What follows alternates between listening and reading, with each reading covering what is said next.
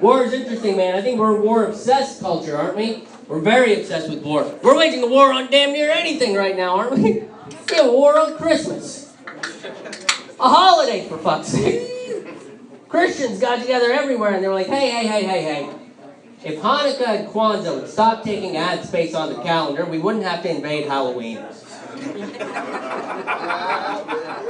Halloween would be pushed back to Arbor Day and we'd solve climate change.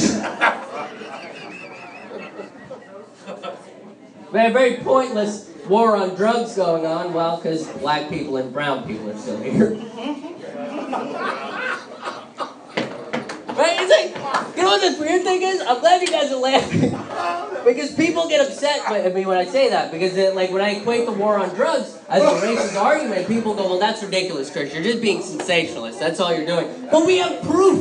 We have proof that the war on drugs is racist, right? One of Nixon's advisors came out and said the two biggest enemies to the administration is black people and peace advocates.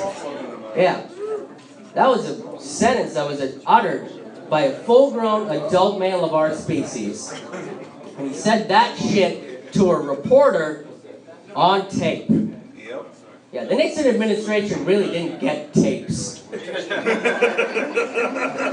they didn't. That doesn't sound familiar from like 2 days ago. What's that?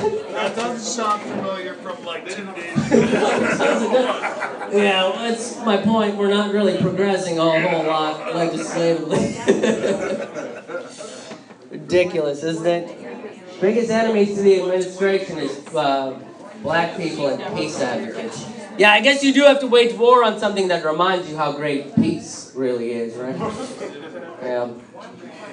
Waging a war on women because, well, penises get sad and balls get neglected. So.